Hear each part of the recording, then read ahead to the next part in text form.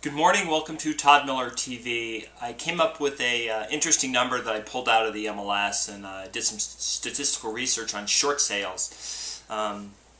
Currently there are 11,300 sold short sales in the last 12 months, so almost 1,000 a month, 1,000 sold short sales, which is quite a bit.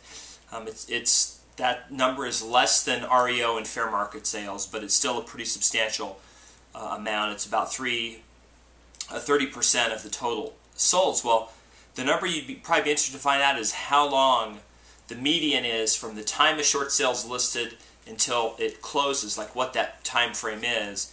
And the number is 200 days, which is almost 7 months, which means, and you might think, well, that's not bad. You know, a house gets listed, you know, it's on the MLS for a few months, goes under contract. Well, actually what's happening is it's getting listed and going under contract for the most part pretty quickly. Now remember, these are only the houses that actually sold. So that doesn't mean if you list a short sale it'll sell in 200 days. That means the ones that sold, statistically they were 200 days. So it typically takes about 30 days to go under contract on a short sale.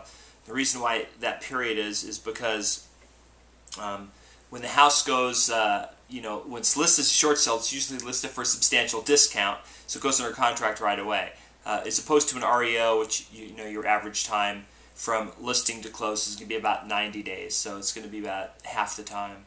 Really, what short sales have sort of turned into in the Las Vegas market is that it's sort of like that overflow property. You know, when you go out, what most buyers do is they go out and look for property. They look for the REOs and the fair market ones first.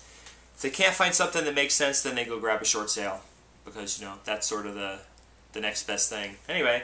So I thought I'd share that with you. 200 days is the number. What that means is expect to be under contract for probably 5 or 6 months before you close once you put an offer in on a short sale. Doesn't mean they're not a good deal or you can't find a good house. Just be prepared for that. Anyway, I thought I would share that number with you, and I hope you have a great day.